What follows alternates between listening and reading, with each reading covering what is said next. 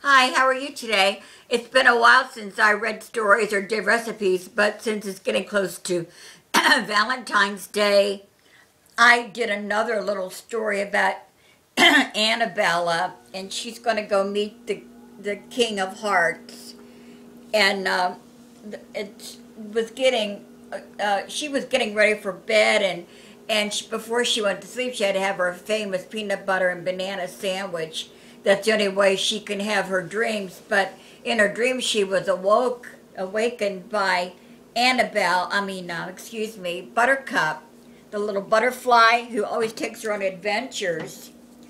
And they were invited to the king's castle for a special occasion, but she didn't know why they were invited. when they got to the castle, they were met by the king's son, Alan, and he was glad to see Annabella because they always had a lot in common too, because they both liked peanut butter and banana sandwiches. Getting back to the reason why Annabella was going to be there, they had to help plan the king's birthday. Annabella met with the royal cooks, and they had a lot of baking to do, and they needed more help. So then she sent a message for Mia Mouse to come and help her, because Mia Mouse was a good baker, and she liked to make cakes. So anyway, everybody was decorating the castle, and the queen's servants, they loved to help Annabella because they really liked her, because she was so nice and she never demanded anything from anybody. She was a very giving person. The king had no idea, excuse me, what was going on, because Alan, his son, kept him busy till they had to plan a party for their mother for Valentine's Day. So it was the next day, and everybody was busy getting everything ready. The courtyard was getting decorated. They wanted to surprise the king. He had no idea what was going on. So then the queen asked Annabella to bring the king to the courtyard. When the king got to the courtyard, he couldn't believe his eyes. There was a big cake, biggest cake he ever seen, and with candles, and everybody was singing happy birthday to him. And he was so happy that he cried. Well, Annabella, she didn't cry. She was happy, but she had to go find a special present for him.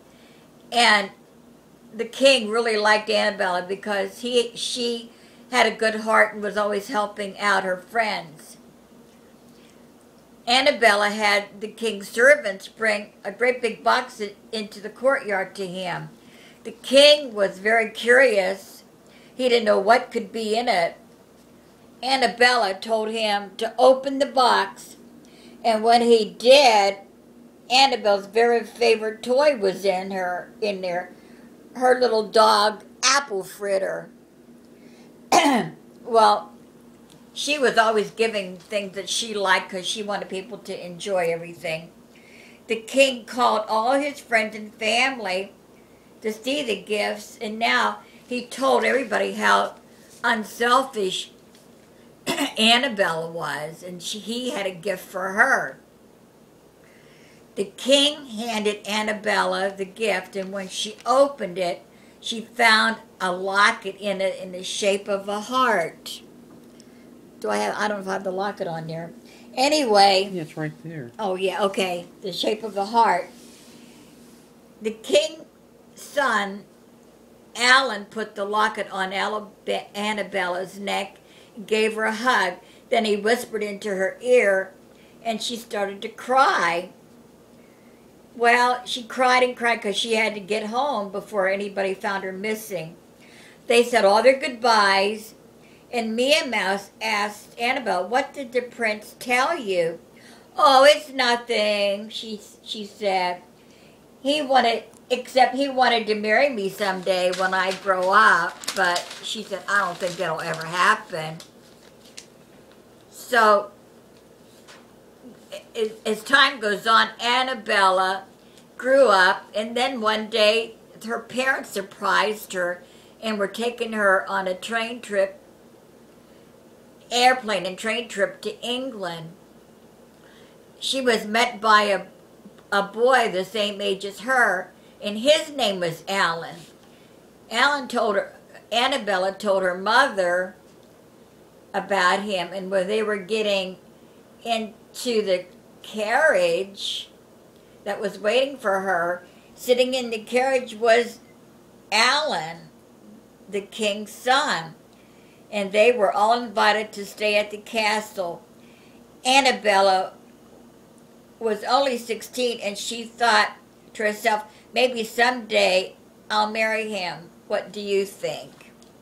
And that's how Annabella got rewarded with the king and the queen, and then someday she probably will marry the prince, and then they will live happily ever after, and they'll have to bring all her little imaginary friends there and keep them in a secret place so Annabella's children will know about all the adventures. And you have a good Valentine's Day, and take care and stay out of the snow. Love you. Bye.